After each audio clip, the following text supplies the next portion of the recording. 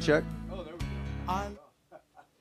So today we're going to continue that, but it's really advantageous that we're in that passage of Scripture today, because today we're also going to finally get to ordain our intern pastor, Chris Brunt, into the full-time ministry, even though vocationally he's a police officer. So we're blessed by that. So today I really wanted to go over qualities of a faithful minister. The Levites, the priests, and the pastors, part 1. Next week, we are going to dissect really who the Levitical priesthood is according to Exodus. But today, I really wanted to talk about pastors.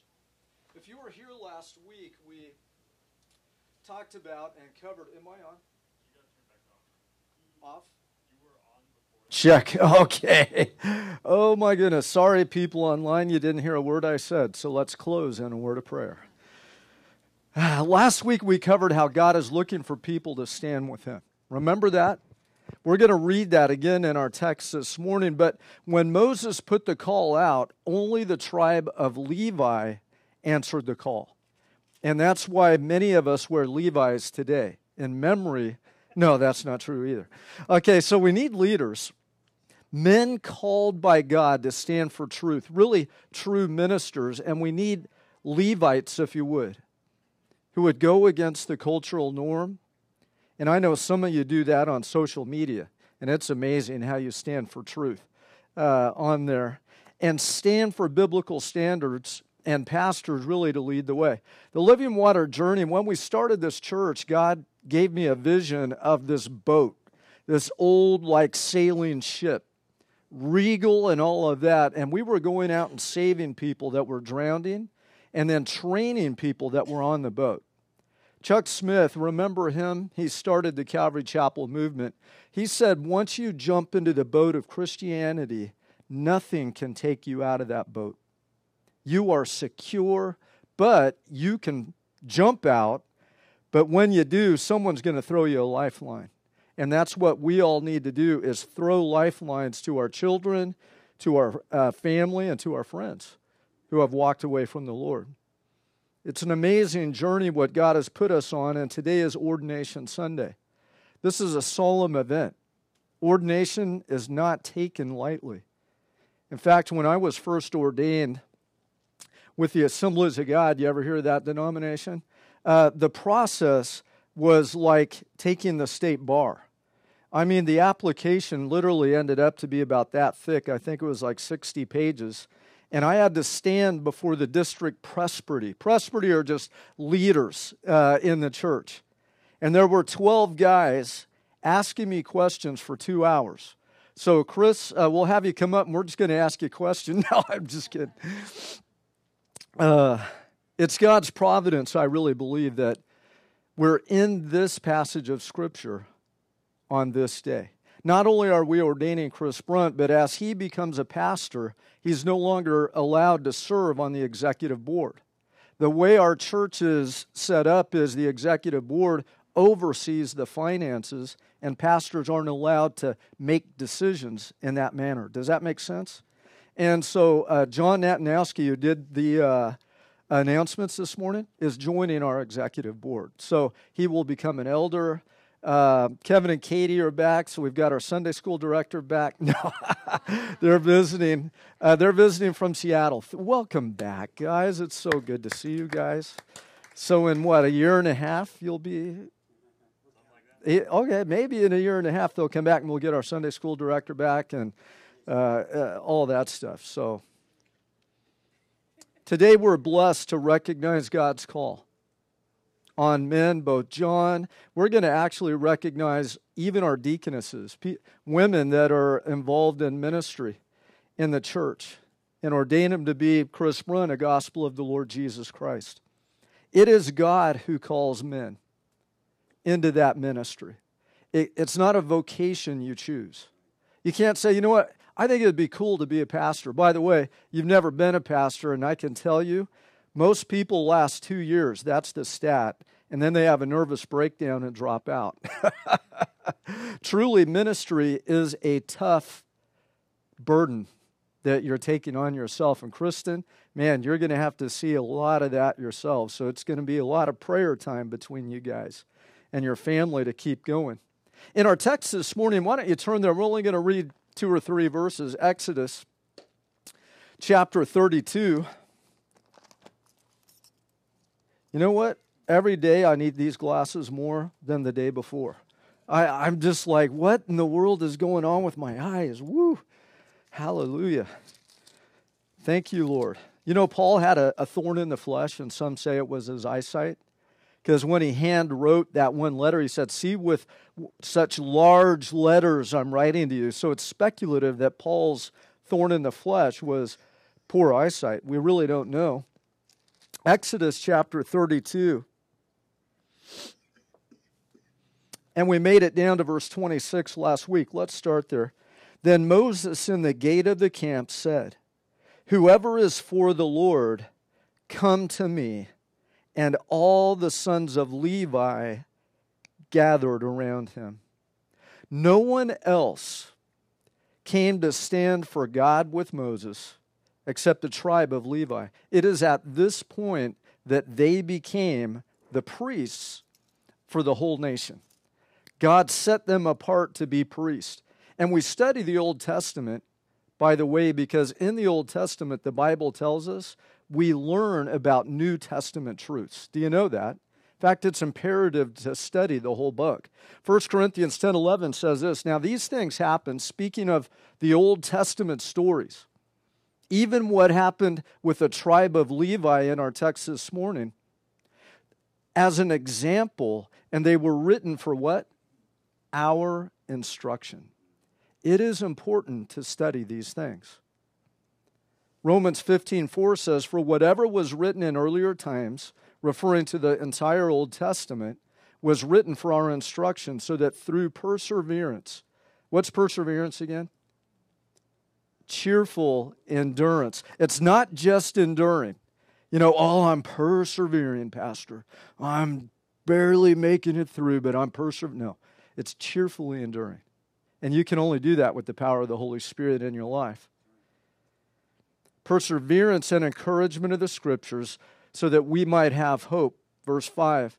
Now may God, who gives perseverance and encouragement, grant you to be of the same mind with one another, according to Christ Jesus, so that in one accord you may with one voice glorify the God and Father of our Lord Jesus Christ. And that's the advantage of church. That's why the Bible says, forsake not the gathering together of the church. Today we're also going to go over our mission and our vision as a church. We're going to look quickly at our organizational chart. But in our text this morning, we read that the Levites said they would follow Moses. Now, remember the picture from last week? The whole nation was dancing, probably naked, that's what the King James says, around the golden calf, out of control.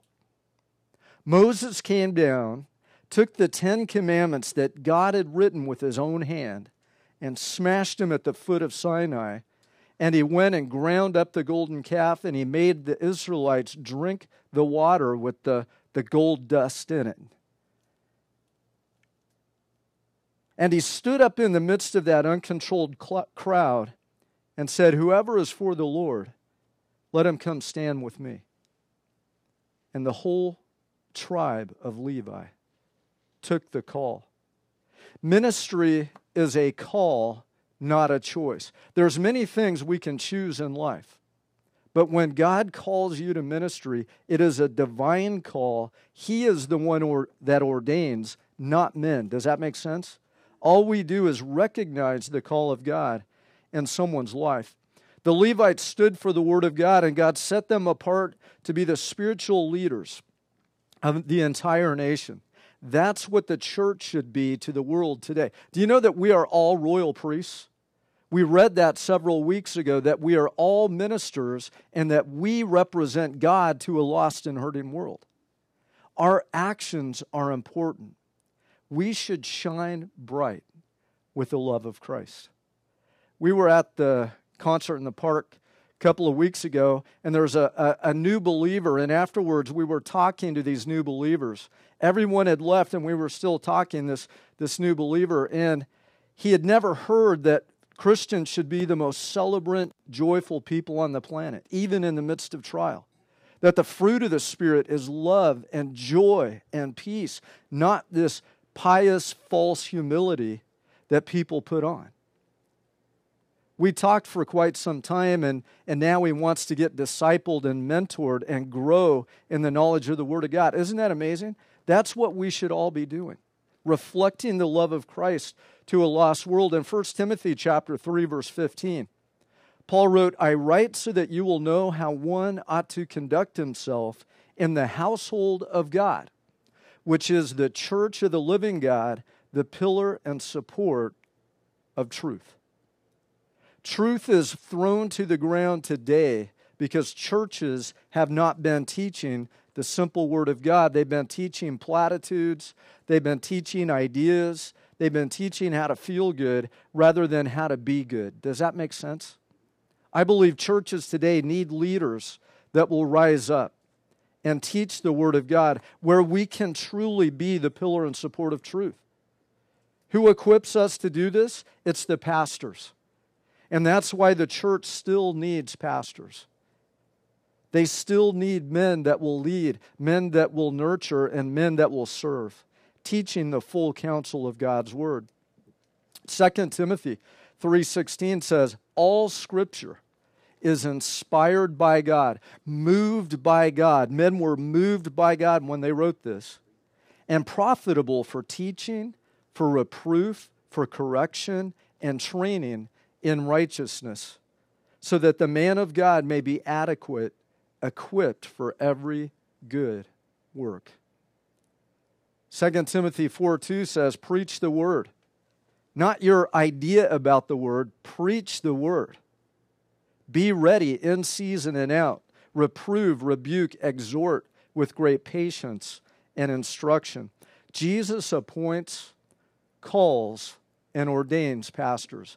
Not boards, not churches, not denominations, and not men. It is God who calls men into ministry. In fact, God has a ministry for all of us in this room. Ephesians 4:11 says, and he, Jesus, gave, or literally in the Greek, it's ordained, bestowed upon some as apostles, some as prophets, some as evangelists, and some as pastors and teachers. Note that Paul, Peter, and others throughout the New Testament held all these offices. The fact of the matter is, when you are called to be a shepherd or pastor of God's people, you have to operate in all those areas. What's a prophet? Literally, it's in the Greek, it's someone that foretells the Word of God. It's not just predicting future, that's part of it, if God gives you that prediction, but it's declaring the Word of God. Do pastors do that? Absolutely. How about being evangelists? Should pastors be doing that? Absolutely. How about apostles being sent by God? Absolutely. So these offices, there can be people that are sent to go do a work. They could be an apostle and not a pastor teacher. Are you with me? But a pastor holds all these offices. So Chris, put on those hats because you're going to have a bunch to wear. Ephesians 4:12 says, for the equipping of the saints, that's why Christ appoints pastors and leaders to equip all of you saints for the work of service, or literally ministry. You guys are all called into ministry. Isn't that cool? That you are all ministers and should be operating in the call of God that He's placed in your life. The Levites built up the nation of Israel, and we, being equipped by pastors, build up the church. Notice that last phrase. Hey, all these offices, what pastors' main job is to do is to equip you to build the church, to build the body of Christ. I believe God is calling all of us in this Ordination Sunday to step into the call, to fulfill the ministry, to be ambassadors of Jesus Christ to a lost and hurting world. You know, even you young people in the audience out here today, God has a call on your life. There's things that He wants to show you and help you. And if you include Him in prayer, He will go before you and bless you like you could ever know. Living Waters Ascending Church, we've ordained and sent out over 10 pastors, this little church. We've equipped over 30 pastors overseas that have started churches in Ireland, Kenya, and Kazakhstan. Isn't that cool? Our guy in Kazakhstan, though, we lost contact with, so pray for him. Levites literally were the pastors of the nation of Israel. Pastors are the leaders of Christ's church today. Proverbs 29:18 says, where there is no vision, you ever hear it like this, the people perish? Kind of a bad translation. Literally is the people are unrestrained. When Moses came down off the mountain in our text in Exodus 32, he found the whole nation unrestrained. I want you to picture the most wild rave party you can. You got it? People dancing and going crazy and glowing. That's what Moses came down, and the whole nation was doing that around this golden calf. They were wild and unrestrained. Even though Moses had vision, he left the people for 40 days, and the person he left in charge, Aaron, was not a leader. In fact, he tickled the ears of the people rather than trying to please God. Had Aaron been a good leader, this would have never happened. We need good leaders. We want to quickly review our mission and our vision and give you a little insight into Living Water and what we're all about. Our mission is to equip saints and prepare the bride of Christ, to be a place to equip Christians through the teaching of the Word of God in an uncompromised manner. The result really is mature Christians who know God and are equipped to make Him known.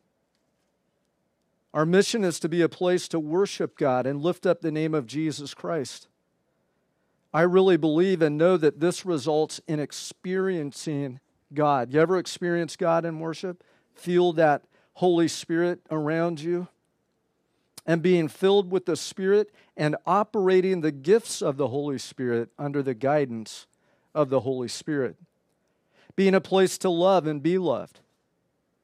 There's no other place on this planet that when you walk in these doors, you should feel the love of God and know that you are loved by everybody here. You should experience that love in a deep way. Churches where that love is expressed through other believers. The result is ministry to one another and those in our realm of influence. And number 4, a place to prepare the church for the end times and equip Christians to endure to the end. You know, almost everywhere in Bible prophecy, it says, he who endures to the end will be saved. So I believe there is an equipping that takes place so that we are mature. Our vision is to become a biblical church. I really believe that it is our goal, and we have not attained it, that we would be a church completely in line with this book. That we look like a New Testament church. A completely biblical church. I see a church that becomes the spotless bride of Christ, ready for His return. I see a church functioning perfectly as the body of Christ in complete unity and power, modeling New Testament Christianity. I see a church declaring boldly the gospel as a light to the world.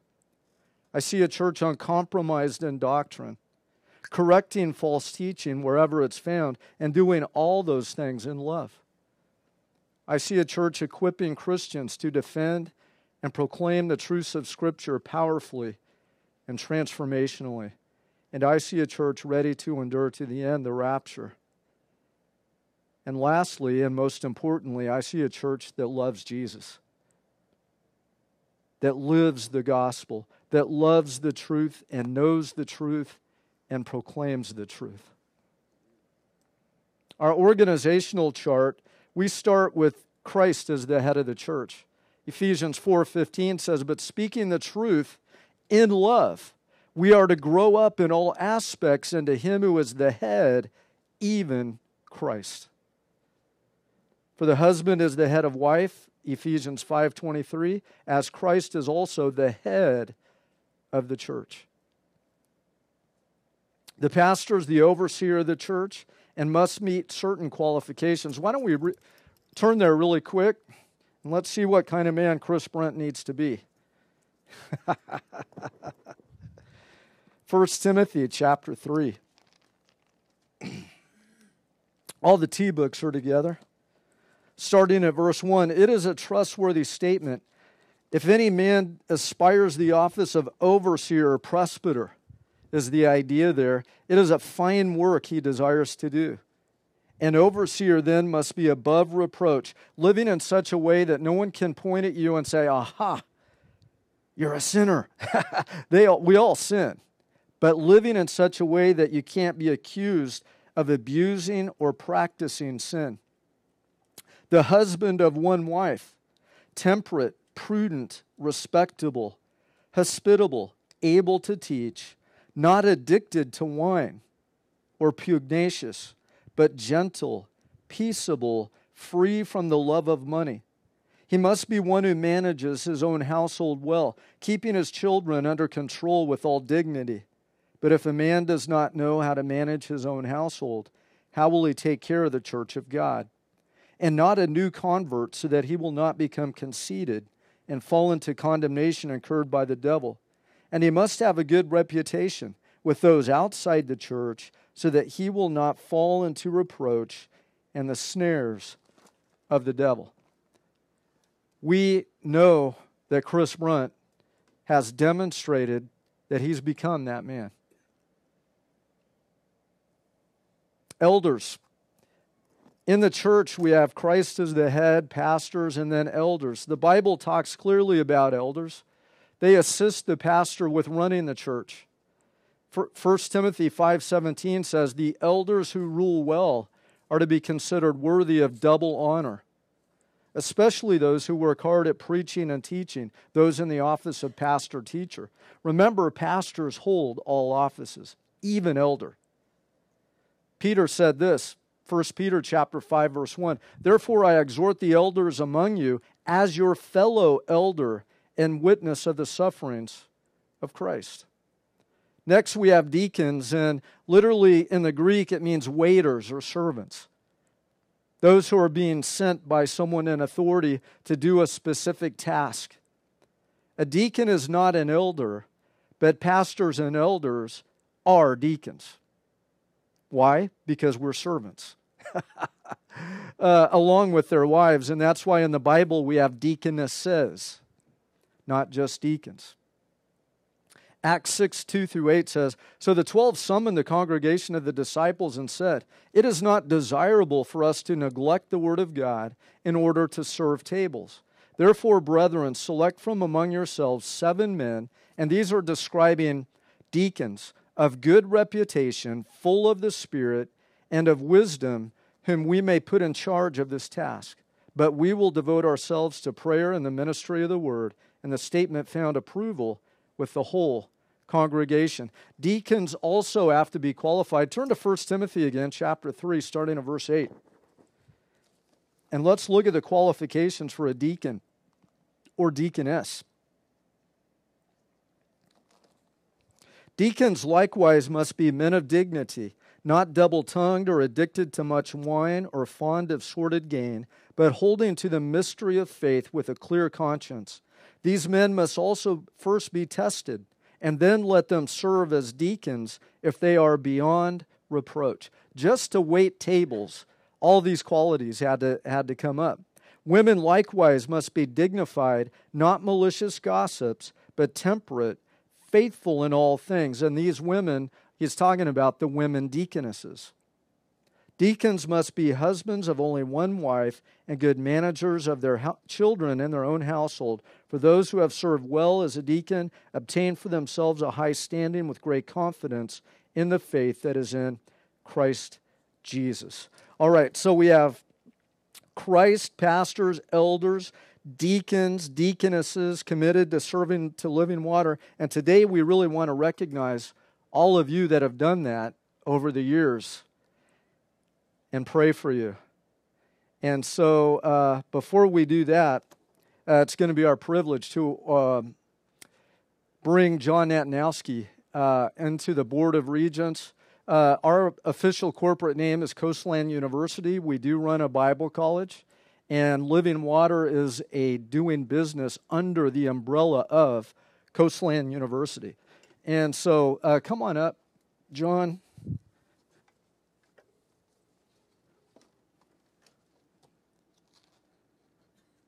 And Cindy.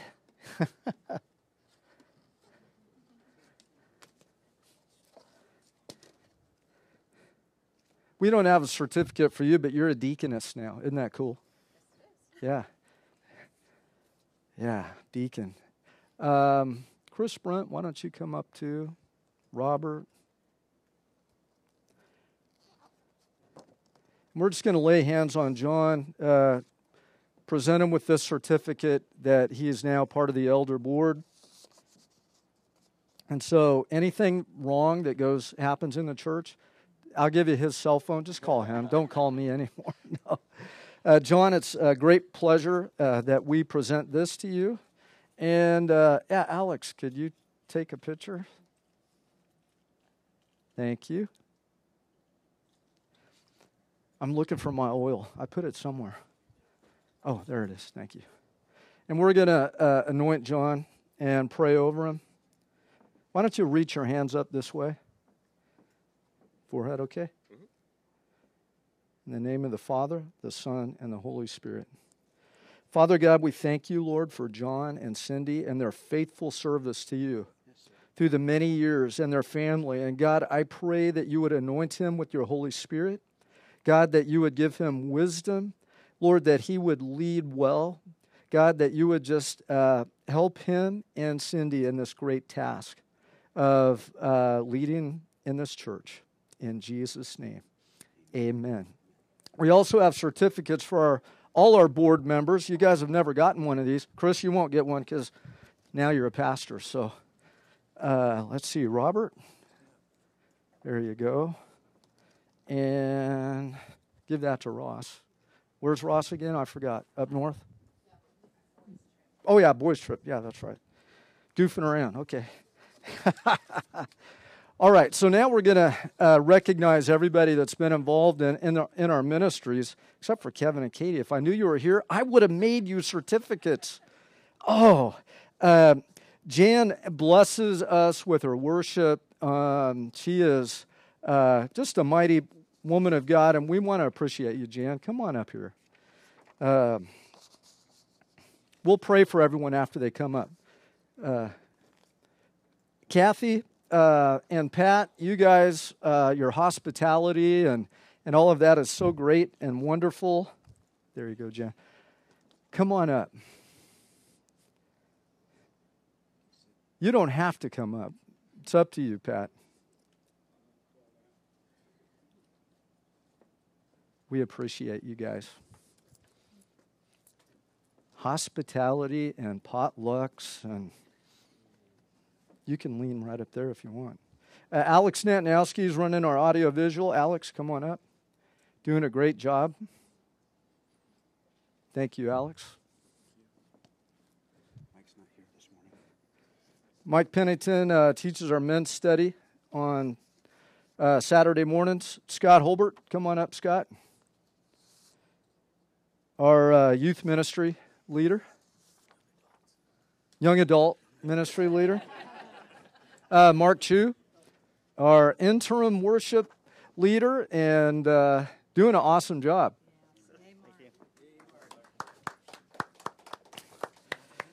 We reprinted our ordination certificates for Pastor Chris and myself, and there you go, Pastor Chris. And there's mine. And who are we missing? John, come on back up here. We want to get a group shot of everybody. Okay.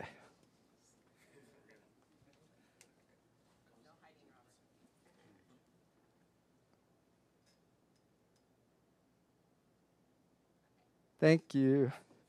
All right, thank you guys. Yeah, give them a hand.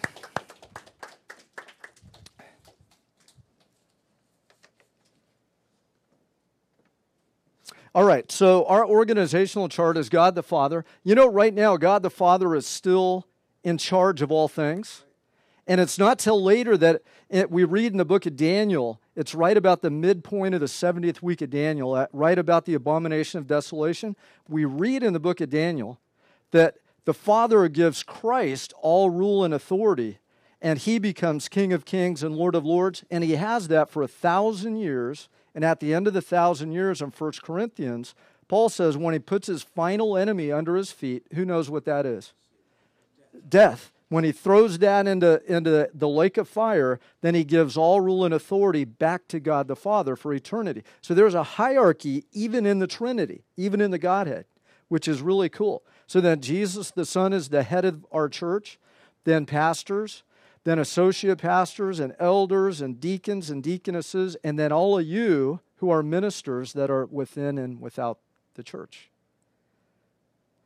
There's the organizational chart. If you want this, I can email it to you. So email me, and I'll email you this PowerPoint where it lists all of that. We don't have time to go through all of that right now.